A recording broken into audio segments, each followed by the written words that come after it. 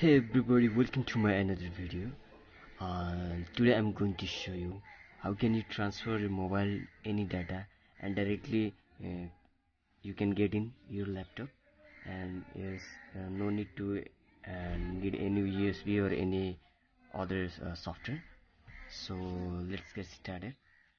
So here is my mobile and I'm going to show here. So first of all we will go in our drive,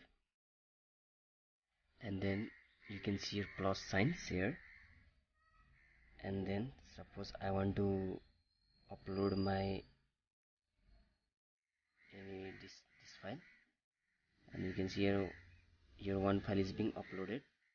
You can see here it's uploading now, and it's uploaded finally. And then we will go on our laptop and we will sign in our Gmail ID which I have used in my mobile. Same Gmail ID I will sign in here, and this is the Gmail ID is this one.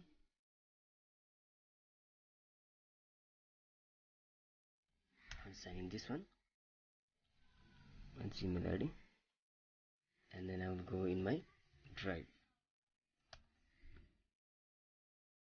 and here you can see in Gmail ID, and just we will see in recent, and then you can see this 10 to, and this time now is 10:03, and just before 1 minute we have uploaded this file, and directly from here you can download and you can get in your laptop. So it's downloaded, and you can see in your file, and you can open this, and in this way you can transfer any data fastly. So thank you so much for watching this video.